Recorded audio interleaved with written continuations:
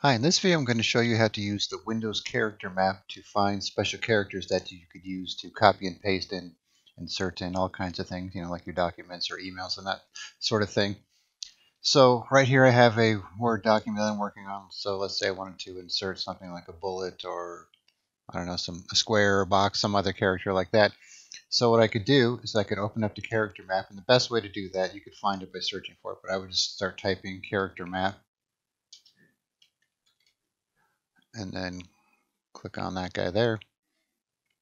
And now it's going to bring up a character map, and the characters that you have will depend on what fonts you have installed. So here are all my fonts here. So you'll notice if I click on a different font, I get different characters to choose from, and so on. And they kind of vary. So it kind of takes a little bit of searching to find what you're looking for. So let's say, let's find like a generic font like Arial here. Okay, so let's say I'm here and I'm scrolling around looking for something I like. As you can see, there's all kinds of things here.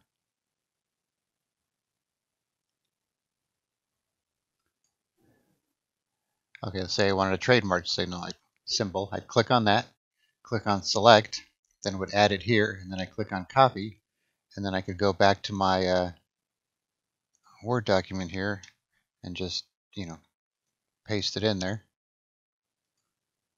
And there you go, I got my trademark symbol. And if I want to add multiple things, let's say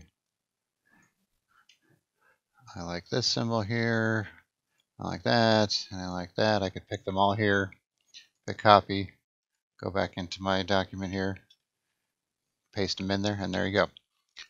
So you might be wondering, how do you find something in particular that you're looking for so you don't have to spend all day scrolling around here. So if you click on Advanced View, let me clear these out of here.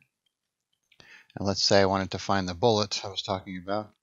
Type it in here, click on Search, and there you go. There's my bullet.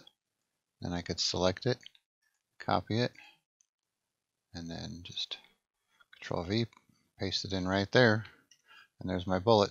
So the searching is going to kind of vary on if you know the actual word that you're looking for what the symbol is actually called. So let's try a box here. Reset it first. Okay, so like I put in box and it didn't find anything that's really a box. And I don't know if I were to use a different symbol, it would find anything better, or actually a different font, if it would find anything better or not. Yeah, nothing there either. Try one more just for fun here.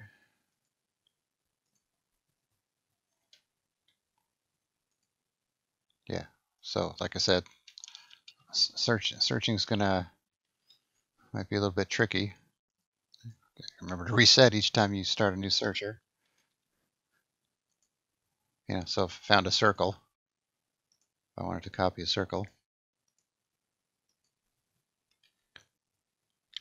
So yeah, so like I said, just this is the results you get are going to vary on what fonts you have installed and how many. So like I said, just do a search for character map, go through some of the fonts, find what you're looking for, try the search option under advanced, and then you can just select it, copy it, paste it into your document, and that's all there is to it.